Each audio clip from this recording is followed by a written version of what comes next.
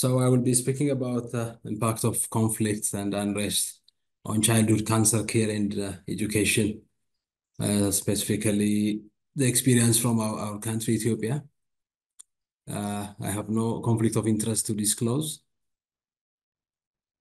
And when you see the country profile, Ethiopia is located in the northeastern part of Africa, basically, which is called the Horn of Africa.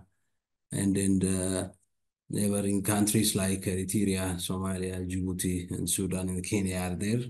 And it's one of the largest countries in Africa, the second most populous nation and ancient nation of Africa, and officially called the Federal Democratic Republic of Ethiopia, basically located in the Horn of Africa, and most populous landlocked country in the whole world, and then second most populous nation on the African continent.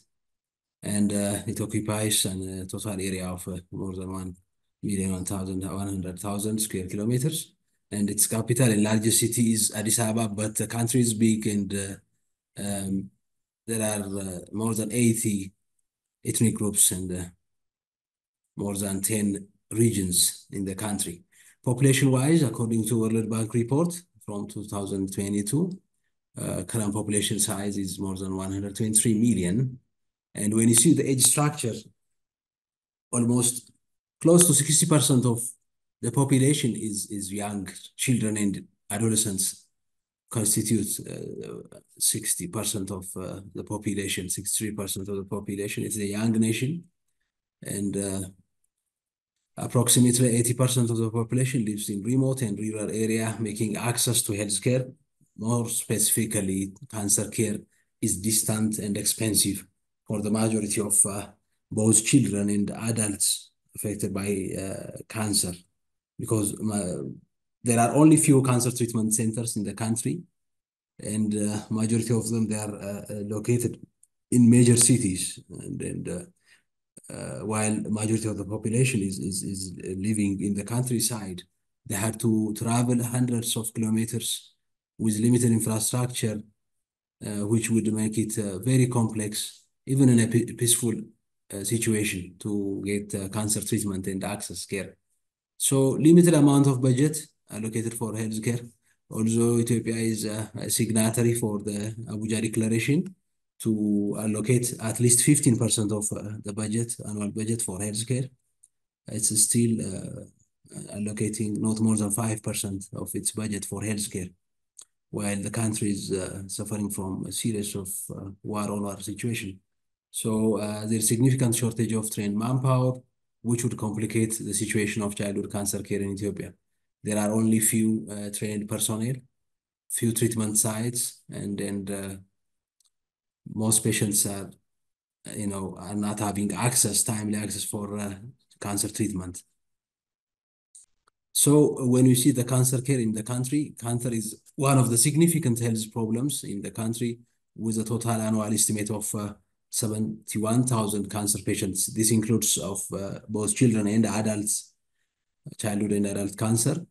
And with this number comes the mortality. There's a huge survival gap in cancer care, like any other LMIC. Ethiopia is also suffering from a very low outcome of cancer.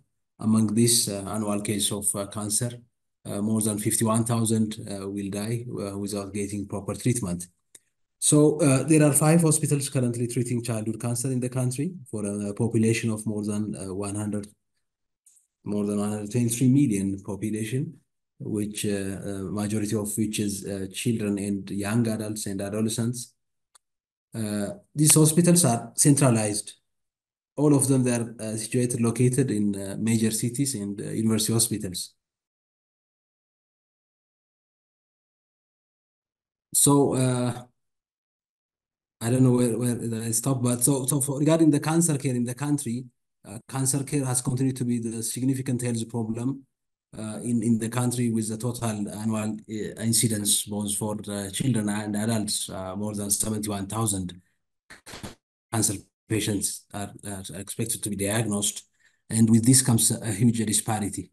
A significant number of them are dying without getting the proper care and treatment. More than 51,000 which would make it close to 80% mortality. So there are 5 hospitals in the country currently treating children with cancer.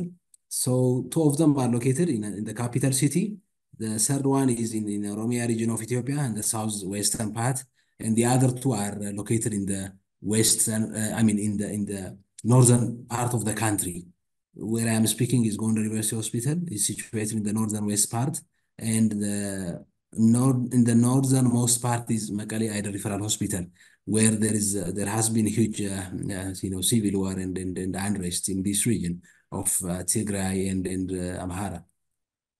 So when we see specifically pediatric oncology care, there is no cancer registry in Ethiopia yet, except the one which is established for city of Addis Ababa, population-based cancer registry. But extrapolating estimates from another East African country, Tanzania, Ethiopia probably had close to 12,000 new cases of childhood cancer per year, according to published reports. And annually, only 1,000 of them are visiting cancer treatment centers, which will make it to 10% of the expected cases to be diagnosed. This has to do mainly with access to treatment. With that comes with high treatment abandonment rate. A published report suggested national treatment abandonment for childhood cancer is 34%.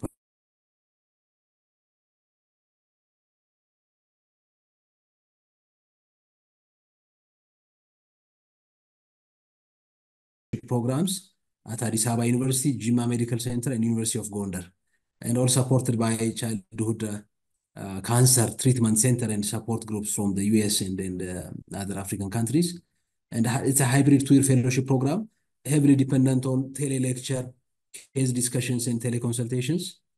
And senior faculty is supposed to visit local training centers regularly from the US and India and Israel as well.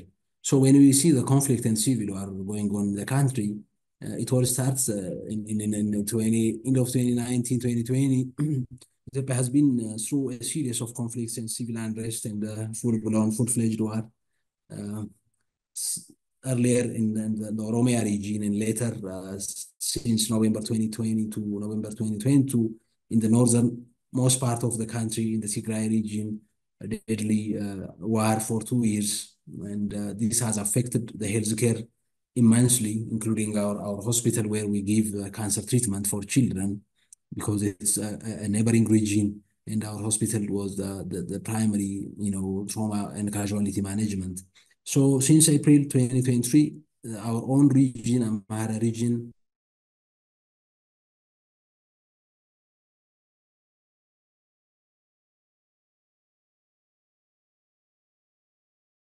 but we have limited access in the university hospital. That's why the internet is breaking so often.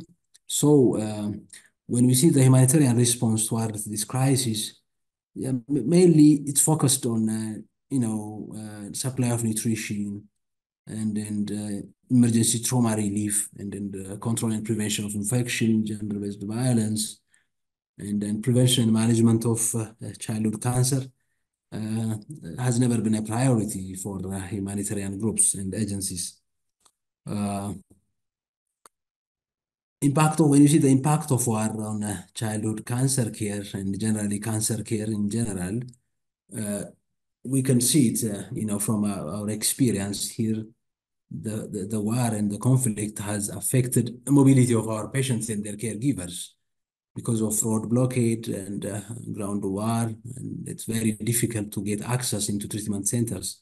Like I said before, these hospitals are located in major cities, and especially this time of the year, the war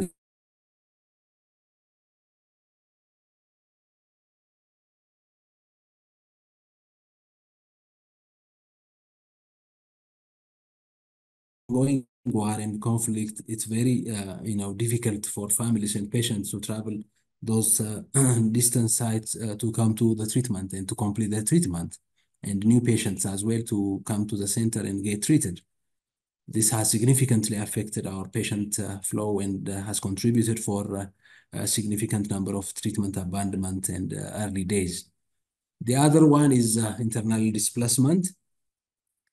patients and families, because of this casualty and war, they will move to a safer place, a relatively safe place. And this would result in malnutrition, increased number of comorbidities, infectious disease, on top of the burden that they are having on top of cancer. This would complicate their outcome as well and treatment.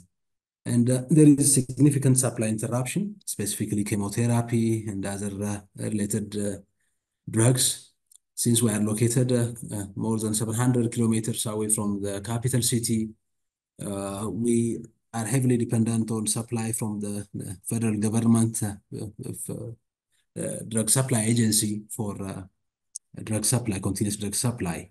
This used to be on ground transport, but it's very difficult now because roads are blocked and they are not safe anymore for ground transport. So there is significant interruption of drugs and adjuvants. And blood has been a problem for so many years now because of the ongoing conflict, trauma, patients and casualty, victims of war, and soldiers. So everyone is consuming a lot of blood supply. So there is a critical shortage of blood. And cancer care basically is expensive by its nature. And because of a lack of foreign currency and government, suffering from economic loss. So it's very difficult to invest on childhood cancer care from the ministry as well. When we see from the psychosocial aspect of it, children, they will lose their support either by the direct effect of the war. Some of the caregivers and family members will join the armed struggle, and then there will be loss of their support, and that has affected in lack of support and treatment interruption, and then diversion of resource, limited operating rooms, specifically for solid tumor management, because our center has been a major treatment center for mass casualty and victims of war. So cancer has been less priority because operating rooms will be, busy in managing trauma patients and casualty management. So there will be delayed intervention of surgery for children who need surgery as part of their treatment. And with this significant civil war, conflict, and unrest, there is a significant attrition of health workers, which has resulted in we had already a shortage of manpower that has precipitated through the process. And there was a significantly increased treatment abandonment rate. There was a baseline 34%. We haven't yet published articles. I will not mention numbers, but this has resulted significant increment in treatment abandonment. When we see the impact of war on oncology training, our center has been one of the three pediatric oncology training centers in collaboration with our partners in US, India, and Israel. We had this oncology training in Addis and Jimma and as well in Gondar. So because we are very few pediatric oncologists for a country of 120 million, we are only 9. So it's very difficult for us to handle all this cancer care and treatment and education. So we partner with our collaborators. So they do a lot of distance learning using e-learning modules. So since this war has erupted, it's very difficult to get internet access and to continue the education, the fellowship program. And it's also difficult for our senior consultants to travel because clinical activities and teaching. So because of ongoing conflict and war, it's very difficult for senior faculty to travel to our place. And it's hard to get teleconsultation for complex cases. Our center is a very young center, only 5 years of experience.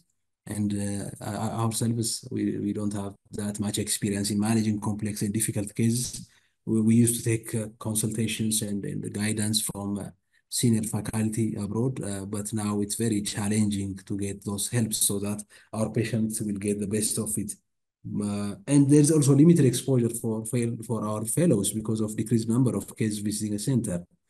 and it's very difficult to host and attend conferences and seminars.